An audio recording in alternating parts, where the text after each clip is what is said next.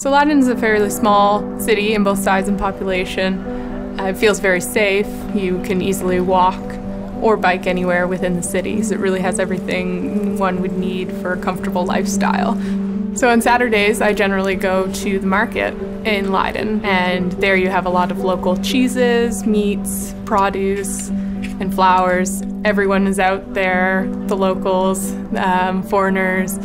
It's easy to interact with the vendors there. Everyone speaks good English, and you also learn a few Dutch phrases when you're out in the town. If you're ever tired of the city, there's always easy ways to get around the Netherlands. A lot of people at the observatory will generally hop on their bikes and head to the beach on a sunny day.